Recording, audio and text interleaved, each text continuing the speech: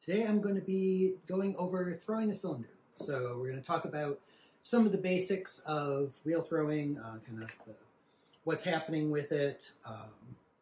Cylinders are essentially how you make everything. So if you can't throw a cylinder, you can't pretty much make hardly anything on the wheel. Cylinders seem boring. Cylinders require a lot of practice. And don't let that stop you. You should probably do cylinders more or less constantly. I would say even if you're working on throwing something specific, try and at the beginning of a wheel throwing session, give yourself a chance to throw just 3 basic cylinders. Try and make them all the same size. And, well, you'll see why it's so important. So, anyhow, first off, let's talk about the potter's wheel. I'm going to be throwing standing. This is about a correct position for a standing wheel. Most classes we teach wheel throwing sitting, and that's mostly for convenience. It's not really a good ergonomic choice. We do it because having to rearrange the heights of all the wheels all the time, constantly, is just a huge problem. But if you continue with wheel throwing, if you do a lot of it, if you do it for production, you need to throw standing. You should not be throwing sitting. When you're throwing sitting, every pound of pressure that you put on the clay this way transmits across your back and right to your lower spine. So you're basically crushing your own lower vertebrae every time you work in the wheel.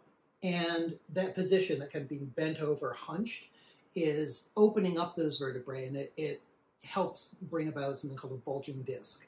Very common injury for wheel throwers. And there's been a lot of research done on this. It's just not really good for you. So if you're just learning for the first couple of classes, it's fine, but if you're going to continue, you want to throw standing. Most potter's wheels, a 5-gallon bucket is about the right height, 2 5-gallon buckets is about the right height for standing. It doesn't take a lot, really, to make a wheel stand, so don't let that stop you from having one. And a couple of the wheel manufacturers have standing wheel kind of leg systems. Brent has it. I think Soldner has one. A couple of them have these specific legs for their wheels. So you can get that too to make it so you can throw standing. As far as the leverage goes as well, if I'm throwing sitting, basically the most pressure I can put on something is the weight of my upper body. If I'm throwing standing, I can actually kind of straighten up my body and just lean into the pot, and it gives me a lot more force than I'm going to have if I'm trying to throw sitting. Getting a wheel. So this is one of 3 wheels that I own. This is my lightest weight one. It's great for sticking up on a tabletop, carry into demos. It's a great spare wheel. And I actually do most of my throwing on this wheel at this point. It's based off of the old Shimpo, kind of like ship's prow design from the 50s to 80s, I think they were making that one. It's also one I have. I have one of those from 1957, I believe. They're indestructible. They're fantastic wheels. This wheel essentially has a treadmill motor in it. It's a direct drive. It doesn't have a pedal. It doesn't have a lever or anything. It just has a little dial on the side. So if I turn it on, I just turn the dial. It gives me my speed. When I was throwing production, we worked on line shaft wheels. So there was like a belt that went up to the ceiling. And the wheels were actually kind of difficult to change the speed on. And even if you weren't working on one of the line shaft ones, you really got out of the habit of using anything like a pedal, because you're standing, and if you're throwing with a pedal standing, the pedal puts one foot at an angle if you're going to operate it. You also have to put the other foot at an angle for that to be safe for your back. Same thing with sitting. It's kind of like when you're driving in your car, you've got an angled piece off to the left where you're supposed to rest your left foot if your right foot is on an angled pedal. That prevents you from getting back injuries. So, don't really use pedals. Levers are great, but honestly, this dial is fantastic. I can just put the wheel at the speed I want. This motor is weak enough that I can stop the wheel head, but I can throw up to like 15 pounds of clay in here, no problem. This wheel cost just under $200. A more of like a commercial ceramics wheel, like a Brent or a new Shimpo, they're going to be up to like $1,400, $1,800 at this point. And they've got more horsepower, they've got a lot more torque to them. But for 99% of wheel throwers, this is all you'll ever need, is something like this. It's easier to put away, easier to afford. If it ever breaks, you just buy another one. I don't even know if it'd be worth fixing. Brents break. Expensive wheels break. Pedals are especially difficult to keep working. So I don't know that for most hobbyists there's any need to get a really expensive wheel. Horsepower with wheels. So basically, you'll see there's like half horse, quarter horse, 1 horsepower wheels. Horsepower is about torque. So torque is how much weight can you turn slowly and without stopping the wheel head. So it's slow power. And the reason you need more torque is if you're trying to throw something that's a really large diameter, like a platter, and you need to slow the wheel down because that big diameter, it starts to go faster and faster the further out on that rim you get. So a really large platter is traveling very fast on the rim, even if the center of the wheel is turning slowly. And you have a big lever. If you're out here on the rim and I grip down on that, that's an effective, much larger lever, and I can stop a slower horsepower wheel very easily like that. Like you saw me stop this one. So unless you're throwing 36-inch platters, honestly, or regularly throwing 50-pound pots, there's not much need for a high horsepower wheel. And frankly, I would say it's worth the $200 to buy a cheaper wheel, and then when you outgrow it, buy a more expensive wheel. No reason to get an expensive one out at the beginning. Okay, so let's see, other things about what I got going here. I don't use a lot of tools when I'm throwing, mostly sponge. These sponges are actually, drop a name here, Detroit Sponge and Chamois, my favorite sponge supplier in the world. They sell these flat window washer sponges. This is a high-density hydrophilic sponge, and I actually just slice them on the bandsaw.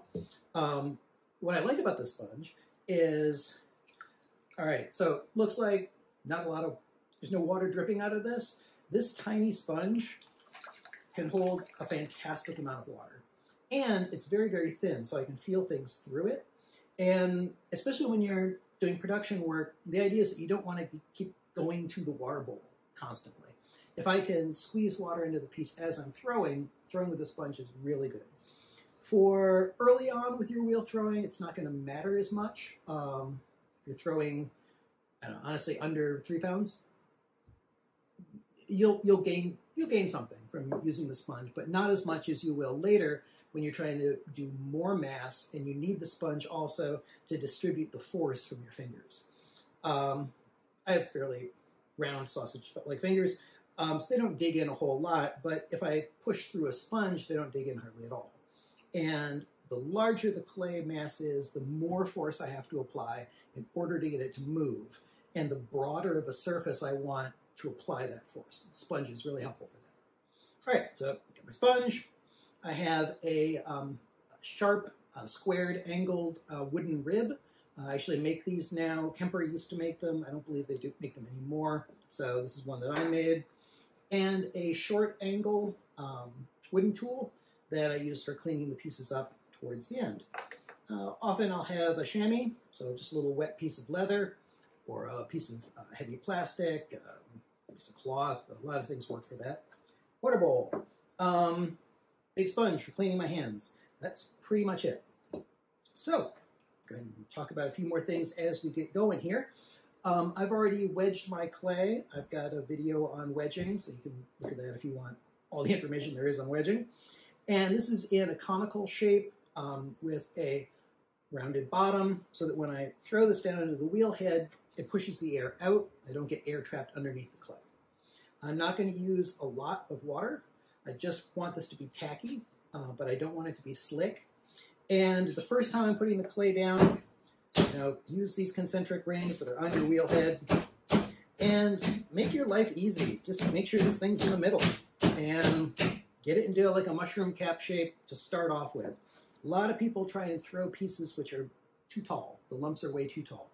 I think the feeling is that I've got this tall lump, and if I make a hole in this tall lump, I've already got a wall, and I'm like ahead of the game. And it's the exact opposite. You're going to have a lot more problems trying to throw a tall lump than a shorter lump. And you'll kind of see some of that when I get started here. All right, so I've got it stuck down really good. And I basically am going to throw it like 3 different speeds. I've got a centering speed, I've got my initial pulling speed, and I've got my finish pulling speed. It gets decreasingly fast as I go. And the first thing I need to do is I'm going to use my sponge here to put some pressure in the bottom edge and just make sure this lump is all the way stuck down under the wheel head. So that's stuck down really nice. And then the next thing I'm going to do is use the edges of my hands and squeezing some water, the sponge, and kind of a motion sort of like this, almost like cupping water, just to get this so that it's stuck down even better. Now, as part of that process, it's going to be pushed up. It's going to cone the clay. It's going to make it more into a conical shape. And you'll notice that if I'm trying to put pressure on the clay, I'm actually going to bring this arm towards my stomach and lean into it and turn it more into a piston. I don't want to come out here. You don't want to have chicken wings. And you also want to make sure that your arms are supported and your hands are supported at all times. So I'm going to be leaning on the edge of the bin here. If that cuts into your arms, you can use a piece of plumbing pipe insulating foam. You can kind of put that on there and make it a little bit more comfortable, especially on the Brent wheels. They dig in a lot. All right, so I do this little motion here. It makes it go up, and then you want to actually push this clay down. Now, when you see people do this, generally you've got both hands on the wheel, on the clay, and it's hard for you to actually see what's happening. So I'll describe what I'm actually doing here. Rather than coming down onto the top of the clay, I'm actually coming at like a 45-degree angle. And this part of the clay is going to the center of my hand. And because my hand isn't symmetrical, I want to come at it at an angle and push into, like at a 45-degree angle, into the wheel head. If I come straight down on it, because my hand isn't symmetrical, it's going to kind of start wobbling around, and it's going to give you this weird like muffin top kind of a thing. Let's go ahead and show you. So if I come straight down, eventually the shape of my hand, which isn't symmetrical, is going to give you something like this. So what I want to do, go ahead and cone this up again, is put this part in the center of my hand, and I'm going to keep my other hand out of here just so that you can kind of see what's happening. And I'm going to push from the side here too, again, so that you can see. Normally I would push this way, but just for the camera I'm going to push in this direction. So I'm actually pushing at an angle into the wheel head. You see what happens? I'm using the screw force, the rotation of the wheel, to my advantage, rather than it just kind of not doing me any good. The wheel's already doing a lot of work. There's a lot of kinetic energy here. So if I just push the clay at an angle, the screw mechanism is going to make it go flat. So now I've got a nice little mushroom cap. Frankly, this is as centered as you need. Dirty secret of wheel throwing, there are actually 2 stages when you can center the clay. And this is the first stage. Most people don't teach both stages. So the first stage is centering the lump, like this. But what happens when you open the lump? Generally, you're going to make that off-center again. So the other part is centering the coil.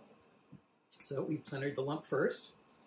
Next, I'm going to keep my hands, arms braced, touch down here. I'm going to keep my thumb straight. My hand is resting on the wheel head, so you actually see a clean spot there. I keep my thumb straight, and I'm going to push my thumb down with the sponge. All right, how do I know when to stop? How do I know what the floor thickness is? I'm using kind of the comfort level of when I push my thumb down, it kind of wants to stop at a certain point. And so I'm learning that the thickness of the wall is that difference between where my thumb stops and the bottom of the wheel head. And I prefer to teach people that method from testing it with a pin tool at some point and kind of seeing how thick it is. You're always going to be able to judge in relation to your own kind of anatomy, and it's much easier if you can just stop at that point when it's not comfortable with your thumb anymore and learn that that's the correct thickness. Once I've got this shape dug into the center, I'm going to, again, rest my hand on the wheel head, put my fingers down, and I'm just going to curl my fingers towards my own palm. I'm not going to do something like this. That motion is really weak. This motion is really strong. Keeping things right here like this is going to make it so that it's much easier to control opening up this floor. And I'm going to open that floor up wider than I'm actually going to want, probably like 20–30% wider. The reason that I'm going to open it up wider is that after I'm done compressing the floor here, and I go to pull up a wall, I'm going to put a significant amount of force at the bottom of the clay, of the coil here, and that's going to push the floor in slightly. So if you've ever had a pot where, or a lot of pots, where at the end of it, you opened it up flat when you started, but at the end, you just have like a U-shape cross-section to the pot, and it's not actually nice and square like this. That's because you didn't give yourself a little extra, and it's just kind of how it goes is that the inside hand, the non-dominant hand, is usually going to give away a little bit when you push from the outside. It's hard to get away from it. So make it a little bit wider than you want. After I've compressed it with my sponge and my fingers, I'm going to use the rib, and I'm going to compress. I kind of start off at an angle so that I tip the rib towards the center. So it's like a rocking motion. So I'm basically kind of, this is exaggerated, but starting at the tip, rocking flat. I don't just start flat. And I want to get this nice and compressed. All right, why are we compressing the floor? I can't, there's a lot of these things that we kind of tell people to do them, and it's like sacrificing a chicken. We don't really explain why we're doing it or what the science is behind it. If you've ever wondered why is it that water stays in a pond or in a lake, it's basically the weight of the water hyper compresses the clay layer at the bottom of the pond or the lake. And there's this point of compression that clay reaches where it essentially becomes waterproof. It's just this right amount of moisture, and it's just this right amount of compression, and water won't soak through it anymore. And so that's why the water stays in the pond. And we're basically trying to duplicate that effect here. We want to compress this floor so that as we're throwing, when we invariably fill this up like a little tiny lake, we don't want that water to soak into the clay. Why? Why do we care? Why do we care if it soaks into the clay? Well, we care because this clay is going to shrink about 9 to 12% from wet to fully fired and glazed. And it's going to shrink a good like 5–6% just from wet to dry to the bisque stage or the greenware stage. And that shrinkage is going to depend on the amount of moisture that's in the clay. So if I let water soak into the bottom here, this clay will actually become larger. It'll become more swell with water than the clay in the walls. When the whole thing shrinks and dries, especially if it dries quickly, the bottom is going to shrink more than the sides, and it's going to open up in what's called an S-crack. So that's where those come from. The S-crack in the bottom is basically because the bottom is bigger than the walls, and it just shrinks more. So I want to avoid that, compress the bottom. It's also going to keep things just nice and stable in the firing. And after I've done that, usually this coil is going to be thrown off. It won't be as exact as it is here. I'm going to bump it off for you. There we go. It's going to look more something like this. And now I want to actually kind of center this coil. So to center the coil, I'm going to let this clay kind of run through my hand like a rope. And I'm going to make sure that there's lots of water here, and I'm going to squeeze more water as I go. And I'm going to kind of do 3 different things.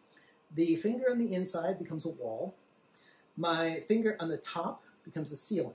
My thumb on the outside is the only thing that's going to move up and down to feel as I put pressure on this coil if it's even. I want to put pressure on the top so that it can't go up. I'm going to put pressure on the inside so that it can't go in. And only my thumb is going up and down and kind of letting me feel that that's correct. To do my first pull, again, in production work, you kind of want to speed things up as much as you can, and you're going for efficiency. So I find that the strength of this shape here, keeping my thumb and my finger as the things that are actually doing the first pull, is much better than this. This is very, very weak. This is very, very strong. Just like when we open the floor, this is very strong, but this is very weak. So I want that strength. And we're also trying to do something which is counterintuitive. And explain why it's so difficult for so many people to pull up a wall. If you close your eyes. You close your eyes, you can just stick your fingertips together. Like, no problem. It's like really easy. We are hardwired as mammals to be able to do this. We have an instinctive sense of where the ends of our hands are. So we want to line up our fingertips. That's great. To pull a wall, though, you actually need to go against that. A pull is me getting underneath the clay and having my finger on the inside and my fingers on the outside being offset, not lining up. I naturally line them up. You have to really work at it to not line them up. So if I want to get it to come up, I have to get one finger or my thumb under the other one and maintain that offset as I come up. Otherwise, I'm not really pulling the clay. If I line them up and I just go for, fingertips want to touch each other, that's just what they do, then that's just putting pressure. All I'm doing is squeezing the clay. I'm not controlling it. And the only shaping force is centrifugal force. And I just get a bowl. So the moment it starts wanting to go out, I know my fingers have lined up and I'm not lifting anymore. You also won't see a little coil. Let's go ahead and sacrifice this one so you guys can see what that actually looks like. So I get this coil centered. I dig my thumb in. Now, because my finger is on the floor inside here, it's already offset from my thumb, which was laying flat on the bat. So if I can maintain that offset as I pull up, then I can naturally do my first pull. Going for a cylinder. So when you're going for cylinders, you want to tip that clay in. You want to think about coming into the middle as you're doing your pull. Again, that's not going to be your natural instinct. Your natural instinct is to give in to centrifugal force a little bit and kind of allow the wheel head to spread it out at the top. You don't want to do that. So my first pull, I did with my thumb going underneath my forefinger.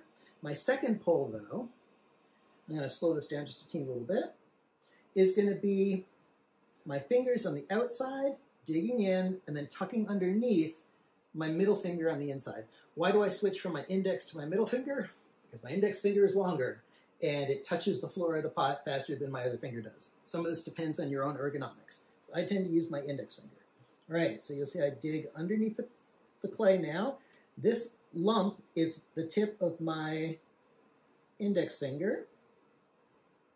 All right, so this is where this guy gets sacrificed. Normally I'm going to keep going up to the top, but we're going to show you what this is looking like.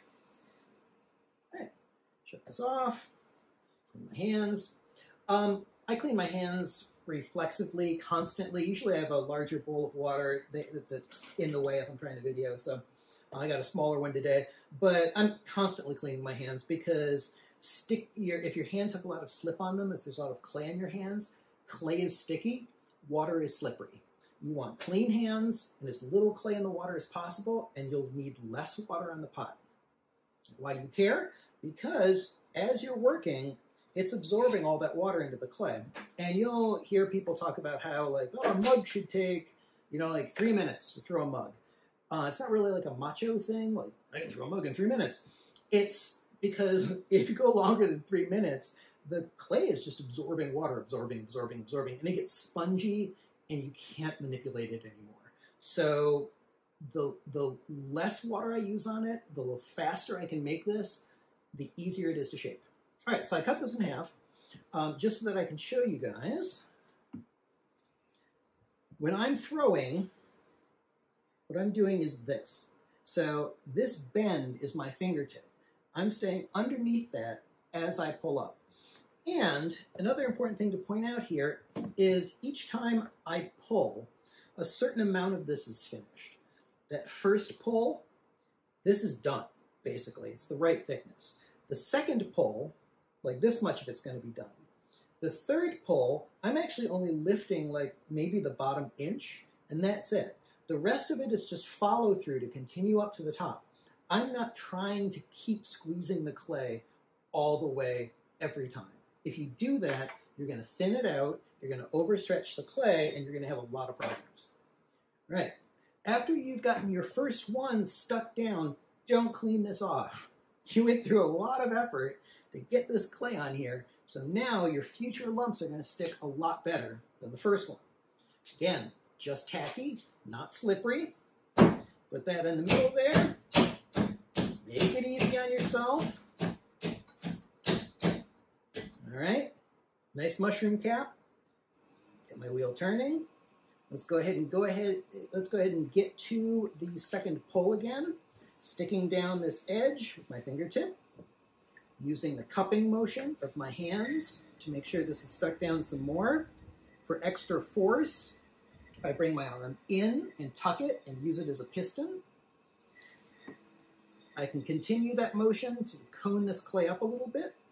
Then I'm going to put it in the center of my hand and push away to go down. My other hand is there just to support. And honestly, because for the most part, you're always going to do things with two hands, or with at least a sense that there's another surface that you're pushing against. That surface might be the wheel head.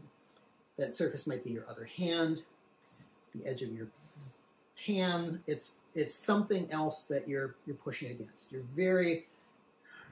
almost never using just one hand when you're throwing. All right, go ahead and open up this lump. Got my arm resting on the edge of the pan. I'm keeping my thumb straight. I'm going down to make a V-shaped opening.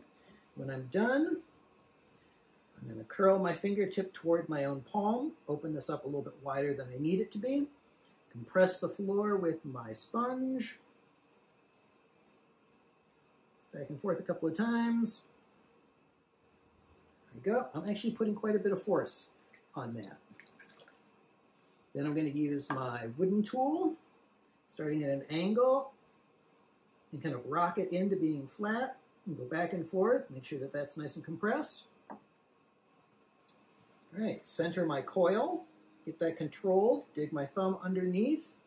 My first pull is a lift with just my one hand, thumb underneath my forefinger, lifting it up. When I'm done, I always compress this top edge with my sponge, just to make sure that that clay isn't getting sloppy and thrown off as I go.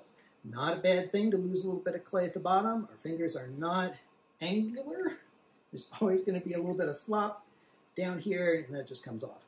If you find you're losing a ton of clay, a good trick is to basically like weigh the clay when you're done, and then see maybe the amount that you're using, you're just not using it.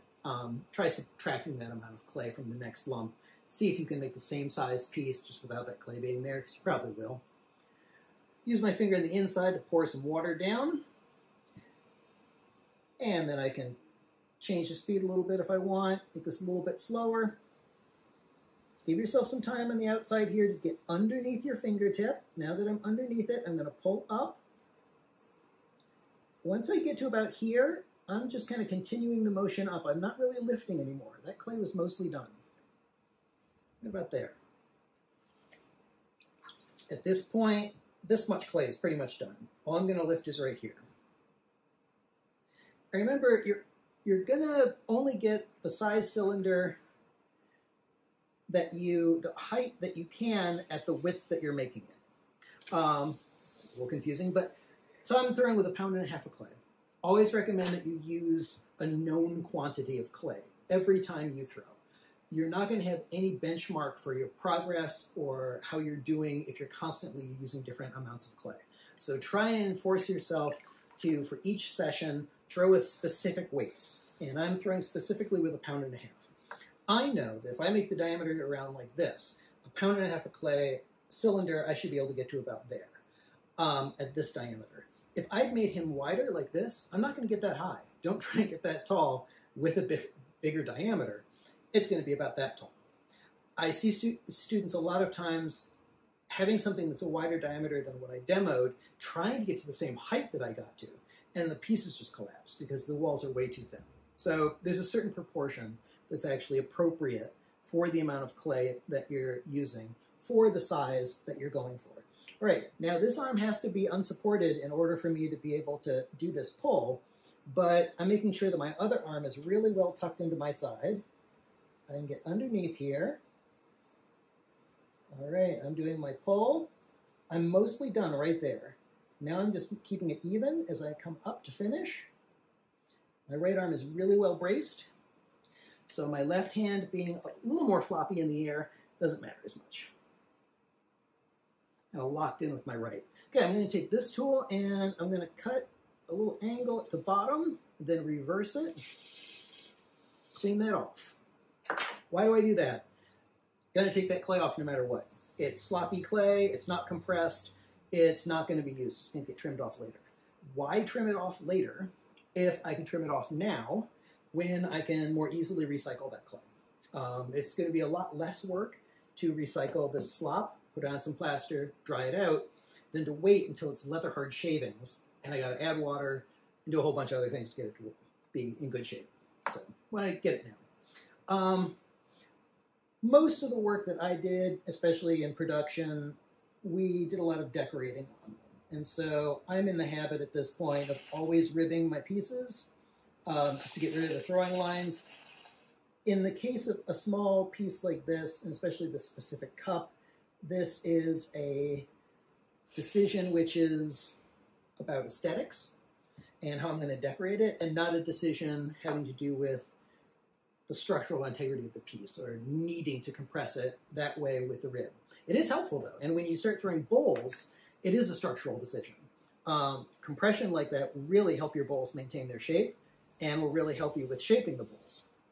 I'm going to clean up that bottom edge again, clean off my wheel head. No sense to keep things sloppy.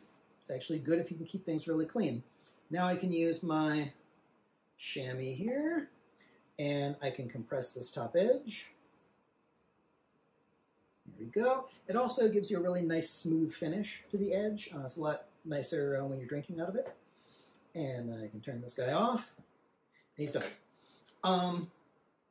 Wires. I don't like wrapping wires around my fingers. I've seen accidents where the wire will catch, especially if you wire off on a moving wheel. I don't condone wiring moving wheels.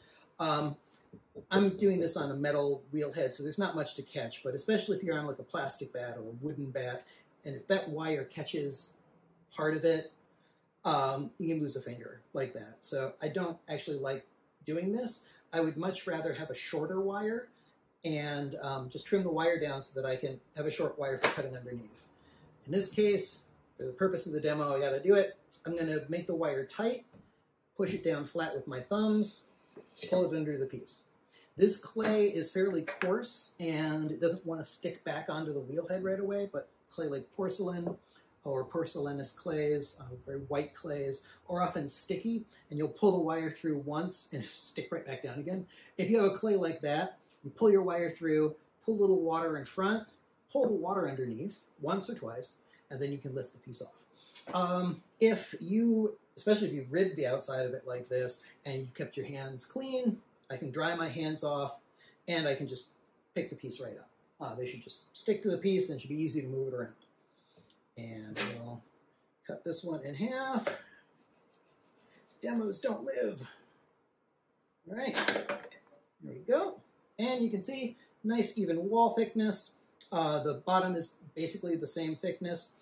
And, you know, could this be thinner? Sure, you can make them as thin as you want. Go crazy. I find for most things that are going to be used for actually eating and drinking out of, anything that's supposed to really be functional, that there's a minimum thickness, frankly, for durability, for the thermal sink. You want, if this is going to be a mug for coffee, I don't want something that's going to become cold in 2 seconds. I don't want something where if I go to grab it and I don't use the handle, I'm going to burn my hand because the mug is so thin. So, you know, thin mugs, I mean, you pour the coffee in, I can't touch it. And then you come back 2 minutes later, it's cold. I mean, it's just the worst ever. So I think this is a great thickness for a mug, personally. I'd go a little bit thinner, and then that'd be about it. Thinnest I would go is like this guy here, who's like maybe a quarter thinner. But I don't mind that. Hey, and I would say, you know, if you want to kind of chase the thinness, it's not a bad thing. You know, make that kind of part of your journey, not like the entire goal. You'll get if you're throwing with the same weight clay, if you're aiming for the same size pieces, it will get more efficient each time you throw. If I throw that exact same cylinder again, the next one will be a little bit taller, probably a little bit wider, and a little bit thinner. I'll dial it in. It takes about 3 to 5 pieces. If I'm sitting down to do a lot of throwing, the first 3, I toss them. They're just warm-up. Haven't thrown anything else today. This is a warm-up, basically. So not going to sweat it. Pretty much that's it. Another little tip for you before we sign off on this demo. When you're not throwing on the wheel, just put your sponge on that. Keeps this damp, so when you come back, you can still stick to it. Don't clean it off if you think you're going to be coming back to work. And just as far as like, kind of like how you're scheduling or arranging your day for working, when I come into the studio, the first thing that I do is check all my pots from the previous sessions, see if anything needs to be unwrapped so it can dry while I'm working. Then I throw at the beginning so that those pieces can then be drying while I then do my finishing or decorating work on the previous day's work, or if I have anything like glazing to get to. So generally, throwing is done when I'm fresh, and the finishing work is done later in the day. A lot of wheel throwing, this is physical, and it's important that if you're going to do this as a living or in some kind of production capacity, that you have other options and you have things that you can do when you have days where you're having problems throwing. When we did a lot of wheel throwing, we make as many as 300 to 400 pieces a week, and there were points where our wrists would go. We'd have to tape our wrists to keep them rigid. Your hands will just ache. So there's going to be days. It's like any physical activity. There's days where you're not feeling it. It's not easy to do. It's nice if you don't make your days nothing but throwing, and then the next day nothing but finishing. Your finishing is going to always take longer than your throwing, or it should.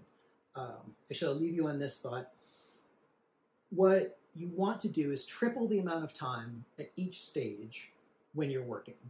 If it takes me 3 minutes to throw this mug, it should take me at least 9 to 10 minutes to trim it, finish it, put a handle on it. Then it should take 30 minutes to glaze. If I increase the amount of time that I'm spending on it, the amount of time that I commit to it, it's easier for me to take a weak piece and make it great. If you do the opposite, you're throwing a piece in 3 minutes, you slap a handle on it in 1 minute, and you dunk it in a bucket of glaze in 30 seconds, you can take a decent pot and trash it down the road. So you've got some investment in time with these things. Put more time into it and give yourself a chance to use every stage as an opportunity to learn another thing. You need to practice handles. You need to practice trimming. You need to practice glazing. Don't leave off those stages because at first they're hard.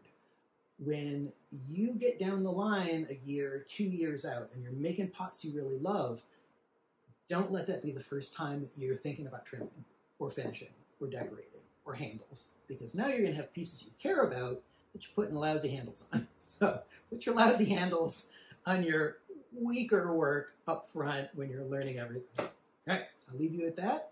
And next time we will talk about bowls, probably. So thanks for tuning in.